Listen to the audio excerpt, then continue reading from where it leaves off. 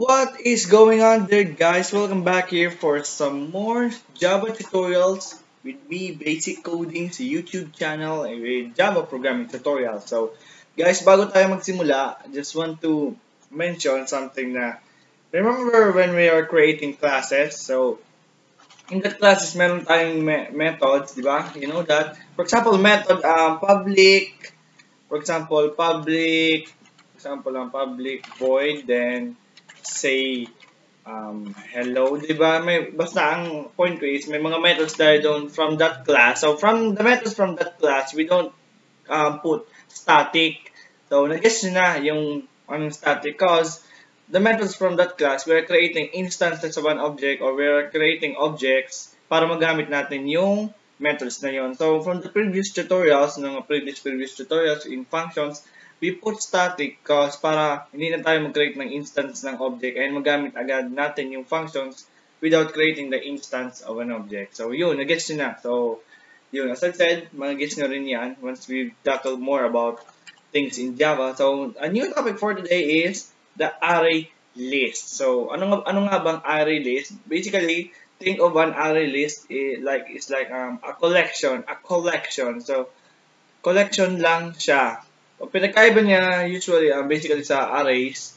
Ang arrays kasi nag-ano ng size, di ba? Then sa collections, we declare an array list. Then kahit dagdagan natin, kahit add lang tayo ng items, it doesn't matter because it doesn't iniintindi yung size. Once na nagdagdag lang tayo, dagdag lang tayo ng dagdag. And we can also remove and I'll let you I'll pakita ko sa inyo yung mga iba-ibang kakayahan na gawin sa mga sa array list. So basically, array list is also a data structure in Java. So ano nga ba ang data structure? Data structures ang mga, for example, applying algorithms or some sort, ganyan, para to manipulate data or to do something with your data. So ganun. Basically, a data structure. So ganun.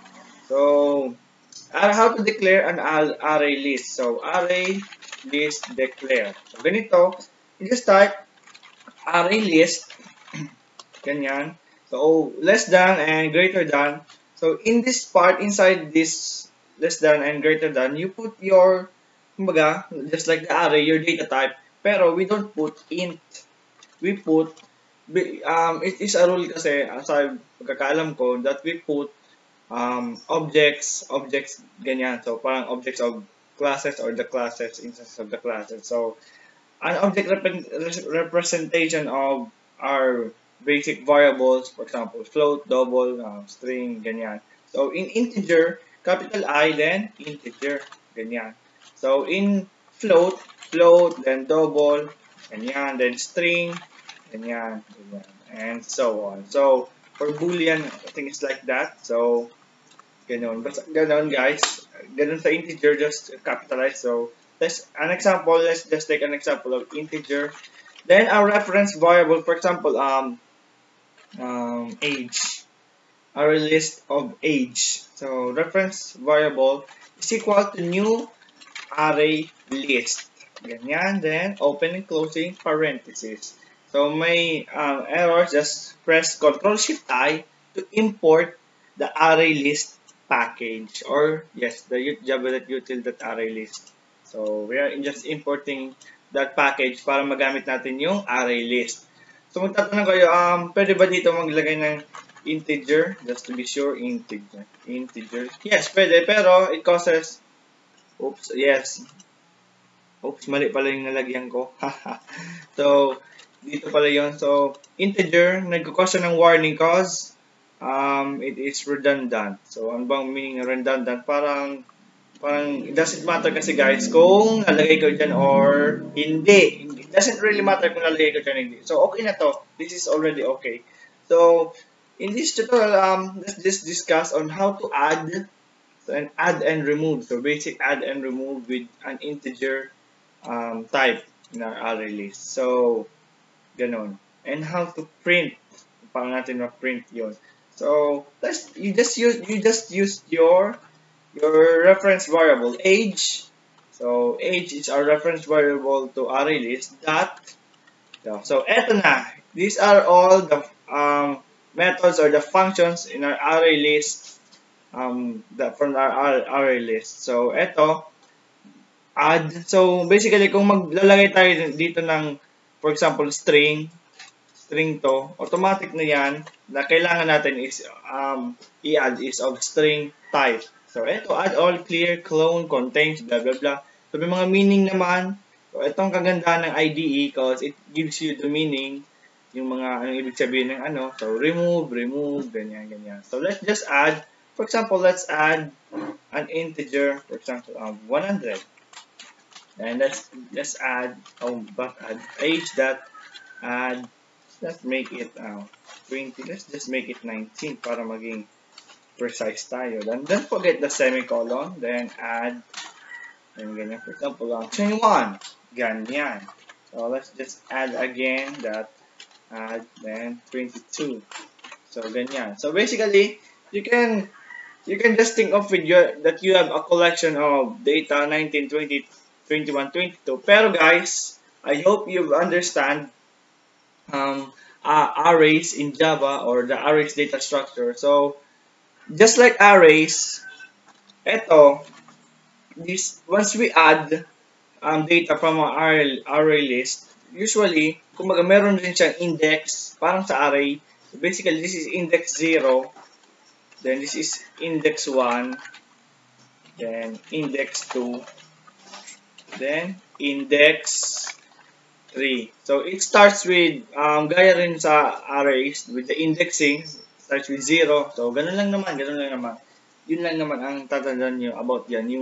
Yung kung similarities of ArrayList and arrays is the index. So how do we print it in the screen or in just simply in our console? So we just type, for example, just declare integer I, then we will be using the for loop just like in arrays. So for int I, pwede naman gawin nyo. So for I is equal to 0, because alam niyo na to, if you know about this in array, so I hope you watch my tutorials in arrays in Java. So in-explain ko dun kung paano ko talaga, kung paano talaga piniprint sa screen yung mga data. So I is less than, so di ba in arrays, you just type kung ilan, for example, 4, apat sila. So we just type 4. Pero there is in array list, so we just type age.size. So basically, it returns the size of our array list. So what if kung nagdagdag tayo ng isa pang age dot, for example, add 23, ganyan. So this will be index 4. So basically, ito lang yung inano natin kanina, which is apat lang. So it will return a size of 4. So what if kung nagdagdag tayo, then 5 na. So kinakount yan, it returns na the actual size. So then I plus plus. So that's just a basic system.out.println, system.out.println. Let's also print the location or the index. So for example, index ganyan. So index ganyan, then I, of course, then plus, then what should we for example, index here, then index, paano yung guys yung index, the index I, then index 0 equals then some sort na ganyan, then we use the age.get I, ganyan. So age.get I. So basically parang sa just really thinking about yung excuse me, kung paano yung format. So index I, basically print lang naman dito yung value ng I, then equals this, in this part it gets the data. So age.get I. So siyempre sa simula ang value ng I natin is 0. So unang kukunin is eto, then maglo-loop, blah blah blah, then increment, alam niyo na yan, magiging 1 yung I, kukunin naman tong index 1 hanggang kunin yung index 2, 3, 4, hanggang sa mag false na to, mangyayari na mag-false to kasi when the value of I will be equal to 4, so 4 is less than 4, it's not actually true. So it will be false. So that time na to terminate or mag-start yung for loop. So run the file. So, di ba? Oops, let's just make a space here para at least maganda. So run the file. So index 0 is basically 19. So index 1 is 20. Tama ba? Check nyo guys. Index 2 is 21. 3 is 22. Yes, it's correct. It's correct. Tama. So what if ganito guys? What if so let's try the remove. So last part is what if we remove a specific index. So example, remove natin tong eto dito lang tayo mag-remove. So what if nag-add tayo, di ba, ng 5 bali 5. So apat na index because starts with 0. What if remove natin yung 20? So let's just use again the reference variable age dot remove. So in this part you just type the index. So remove 1. So if nangyari to, check out the output. So check out the output guys. Index 0 equals 19. Tama siya. Index 0 equals 19. Index 1 equals 21. Check out. Index 1 equals, which is, ang index 1 natin was 20. So, pero dito sa pag-print natin, index 1 na is equal to 21. So, you guessed it. It takes, replace, kumbaga, di ba, ito yung remove natin. Wala na to, since ito na yung nangyari, remove natin. So, yung 21 na value natin, it will take the position, yung bakante. Then, syempre, magiging bakante na rin to, yung index 2. Syempre, yung index 3 naman, or yung data 22 natin, is magte-take naman yung position ng index 2. Then, and so on, and so on. Kumbaga, yun na nga, for example, ulitin ko, for example, etong, di ba nawala to? Nawala yung 20 natin, age 20. So, bakante na siya. So, mag-aabante lang siya or iti-take place lang yung position na may mga bakanteng slots, kumbaga. So, 21, the position of the value of 21 will be now in index 1. So, bakante na to. And 22 now, index 3 will take the position of index 2. Tama. Then, bakante na to. Then, age 23 of index 4 will now take the position of index 3, which was, dati, 22. So, paano kung marami yan? Pareho lang naman. So, what if kung magdagdag tayo ng, for example, age.add, for example, 24. So, this is index 5. So, di na natin kailangan again mag-set ng age dito kasi it returns na automatic na the actual age. So, ganyan. So, alisin natin to. For another example, run file. So, check nyo.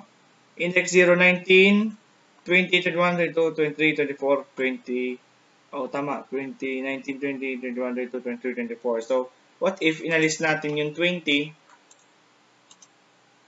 So, di ba? 19. So, index 1 na is 21. Again, then, it takes place, nag-aabante siya, kumbaga, itinitake yung mga slots. So, dati, index 22 na, index 2, which is 21 kanina, equals 22 na. Kasi nga, it takes the slots kung ano man ang bakante. So, ganun na naman guys ang array list. So, thank you guys for watching this video tutorial. So, I hope na naintindihan nyo yung pinag-explain ko. So, if you have questions, just comment down below. So, thank you guys for watching this tutorial. Hope you'll subscribe. Thanks!